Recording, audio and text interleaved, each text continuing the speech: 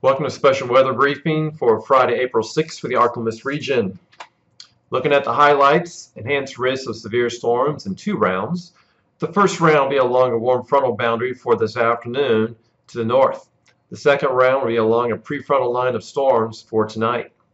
There's also an elevated risk of flash flooding over portions of the northwest, delta, and western regions where 3 to 5 inches will be possible. A flash flood watch is in effect for the elevated area. For severe weather this afternoon tonight, we'll be looking at 2 rounds.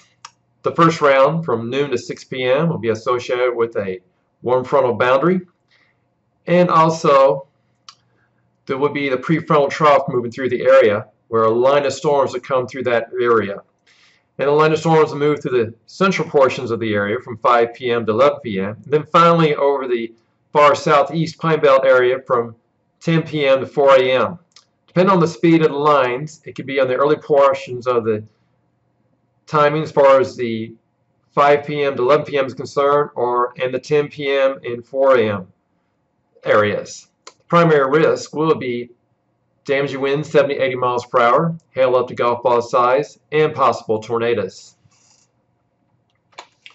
Looking at flash flood potential for this afternoon tonight, there is an elevated risk of flash flood expected, where a flash flood watch is in effect from this afternoon until 4 a.m. this morning of 3 to 5 inches.